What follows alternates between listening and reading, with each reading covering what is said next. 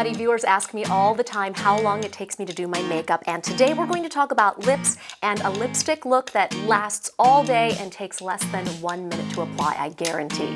Okay, now the key to long-lasting lips is using a lip liner that doesn't have a lot of emollients in it. That means it's not too greasy, it's not too shiny, that way it'll stay on. So what you want to do is trace your natural lip line, and if you really want to, go a little bit outside your natural lip line.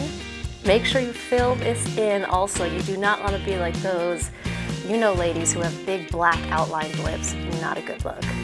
Ladies, I know big lips happen to be very popular, all the collagen injections, blah, blah, blah, but please, please don't color too outside the lines.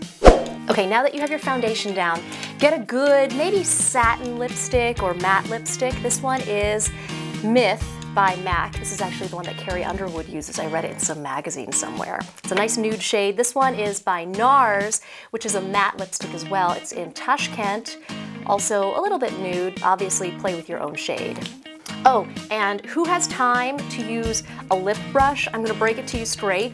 You can just apply it straight to your lip. It'll be absolutely fine. Still something looks wrong. The last step is using a lip gloss. And again, I don't even bother using a brush. Easy as squeeze. And that's it. Perfectly polished lips.